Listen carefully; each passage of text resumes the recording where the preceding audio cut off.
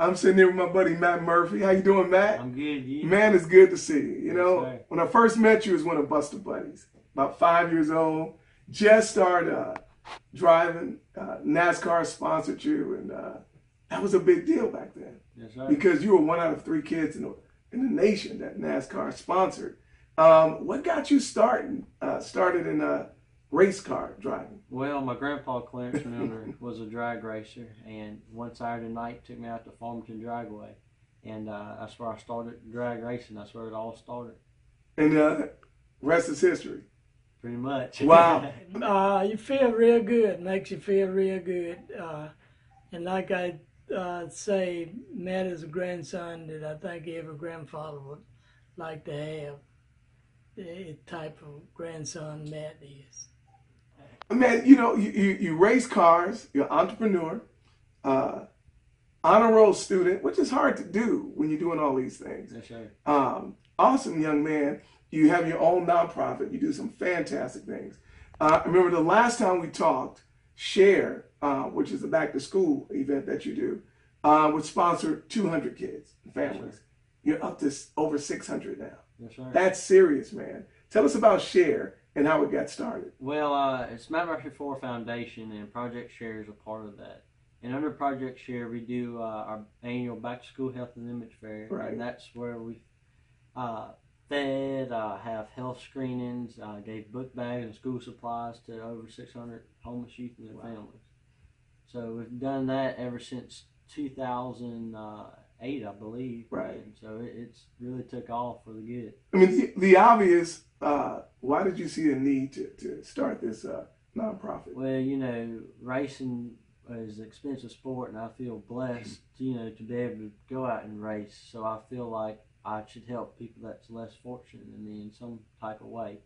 So it all started cleaning out my toys when I was a little kid, and instead of taking them to Goodwill or something, we gave them to a homeless shelter, and it started from there. Miss White, his 7th grade teacher, who's also his big fan, she comes to a lot of his races.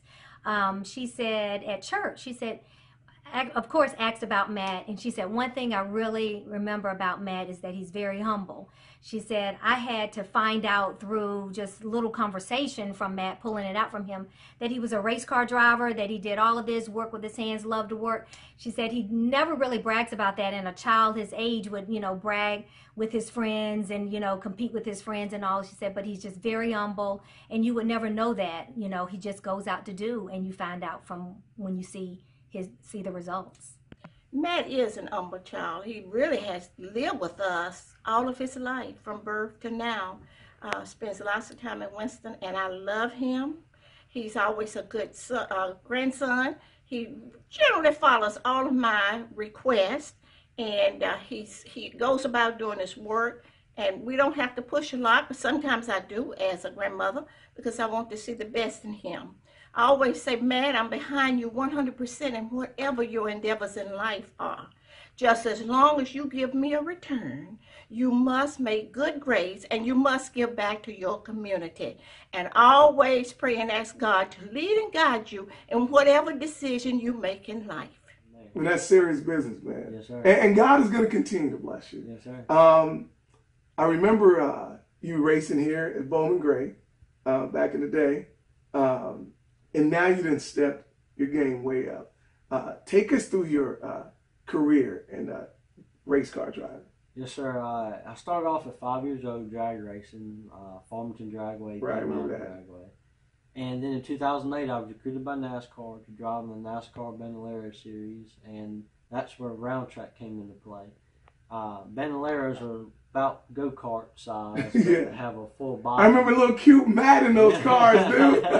Yes, sir. Look at you now. Okay, go ahead. Yes, I'm sorry. sir. Yeah. And then in 2012 is when we stepped it up to the bigger scale cars, like a NASCAR size car. And we don't make as much horsepower and not as fast as you see on TV, but we can get up to about 145 at our biggest racetrack. So I go from going to about 90 mile an hour on a good day to 145. Woo! Have you ever been nervous that, Only time I've really been nervous is, when I first started and 145 mile an hour and you spinning out. You go one way, then the other way, then turn back around. Right. So it's not really nervous. It's just like, oh, let's get up on the wheel and get it done. Basically. Exactly. Yes, You sir. won a lot of championships, man, and you had a very blessed career. Yes, sir. Share with everyone how many championships you won and some of the races that were meaningful to you, man. I've won 3 championships throughout my career, and every race has its own meaning. Every race I learned something different, something Right. better. So I wouldn't say I have a very, very best race, but we learn week to week, and I get better each week. When you 3 championships, which is a lot. One is fantastic. What is that? How do you feel when you win a championship? Because this is from 5 years old to winning a championship, doing what you love doing. What's on your mind when you win that championship, man? It's a good feeling, man. It's a happy feeling, but in the Yeah. back of your mind, you gotta think, you gotta go out next season and do top that championship. Right. Because it never stops. Yes, sir. Exactly. Yes, sir. You're only 17. A lot of the legends, a lot older, right? My age and older than that. Who would you want to race if you could? Out of all the legends, who would you have wanted to race? Well, right now, my favorite driver would be Brad Keselowski, or Joey Logano, Penske boys. So it'll be one of those in the newer generations. But in the older generations, they say Senior was the best. I would like to see what I can do against him. I'm Right. sure he's got a whole lot more experience than me, but just to get out there on the racetrack with him would be pretty cool. Well, so tell us what goes into preparing for a race, Matt. Well, all week we pretty much work on the cars, and then the night before the race we have to finish up everything and get the car loaded because we're leaving the next day. Some race weekends we race Saturday and they have a practice Friday. Right. Or some race weekends we go down there Saturday and practice and race the same day. But like I said, we have to get the car exactly right. We don't like to go to the racetrack if the car is not exactly right. So do you work on your own cars, Matt? Yes, sir. Do all racers work on their own cars? I'm not gonna say everybody Right. does, but I mean, I'm the kind of guy that likes to work on stuff Okay. and work. Period. I like to know what I have going on up Exactly. under the hood, basically. So once you get on the level that you're going to be, okay, you're going to be very successful. I know it. Sound like Donald Trump, don't it? You're going to be, yeah. Once you get on that level where you have your private mechanics, are you still want to be hands-on like that? I want to be, but when it gets up in the NASCAR, I hear you have to be called 30 different places in one day, Okay, basically. Gotcha. But I really want to be in the shop working on Right. old cars. That's good stuff. What's your big dream, Matt? Where do you want to go from here? Well, I want to go to first to bring it close. I want to go to college and graduate from college. I want to go to NC State actually and study agriculture engineering.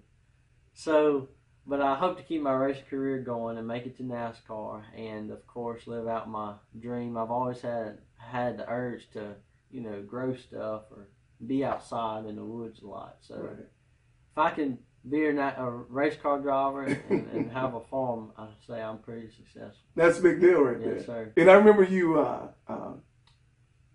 explained to me how you can tell if a cantaloupe is fresh or not. I remember you smelled the tip of it, right? Yes, sir. Yeah, I mean, and that was like, you were like at 10 or something when you showed me that. Yeah. You have your own businesses, sprinkler system, security system, body shop. Dude, this is crazy. And you've been planting fruits and vegetables since you were a little bitty kid. Yes, sir. So how do you do all this and manage to stay an honor roll student? First, tell us about your businesses and how you manage all that, Matt. Well, Matt Enterprise is my business. Yeah. Matt Enterprise and Matt's Auto Care Solutions. We do our paint, body work, and any automotive mechanic job needed. We have a shop up on Patterson, 4155 North Patterson Avenue is where we get all our stuff done. But my enterprise, that's where I have my security camera, sprinkler systems, and lawn care system services. My lawn care services have gone. I mow it all over Winston-Salem right now.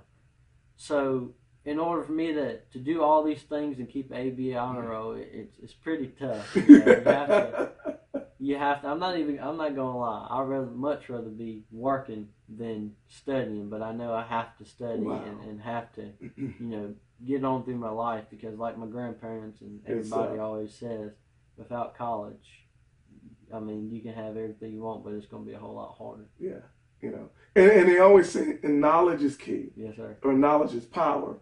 But one of the things the pastor of the church I attend said, and he took it to another level. He said, applied knowledge is where you got the power. Yes. You can have all the knowledge in the world, but if you don't apply it, you have nothing. And you apply the knowledge that you have. And I'm proud of you, Matt. Who inspired you to be where you are today? Really, it'd be this entrepreneurship, this racing, this hustling mentality you have. Well, it'd be my grandpa. I live in Charlotte on 4 days a week to go to school, but on Friday evenings I'm up here, and I'm always around him and try to do as much as I can with him. But he's always been like that since I was a little kid. He used to be. When I was a little kid, I was up at like 6 o'clock in the morning, going to work on a house or work somewhere, do something. I'll never forget. I talked to you. This was years ago, and you were cutting grass and chopping wood, and I said, Matt, what do you do for fun? You're always working. He's like, this is fun. Yes, sir. Working is fun for you. Yes, sir. Because this is what you know. Yes, sir. Right. What would you say to other young people out there that are not as disciplined as Matt is? And a lot of kids, they have big dreams just like you, but they don't understand the hard work that goes into these dreams. What would you say to them, Matt, if you look into the camera? It's always going to be hard work, whatever you want to do. Whether you want to be a football player or a race car driver, you always got to go to practice. You got to, as I say, put in work. So what I would tell you is don't give up. Keep putting in that work. Put everything you have into it, and some doors will open up for you some way. Absolutely. Does Matt have a dating life? Can we talk about that? I mean, because how could you date, Matt? You're so busy. So how do you fit that in? You're 17. Yeah. You got to go to the prom eventually, right? Yes, sir. Yeah, well, I have to work time into it, and I'm not flexible to just go anywhere, anytime that they want me to. So you got to be patient today, Matt. Yes. There you go. I guess you can say it like that. Matt Murphy, yes, appreciate sir. you, man. I'm so proud of you. I love you like a son, dude. Yes, sir. And you know I do. Yes, sir. You got it. Thank you. My man, Matt. If you want more information, just look at the bottom of the screen and you can check it out.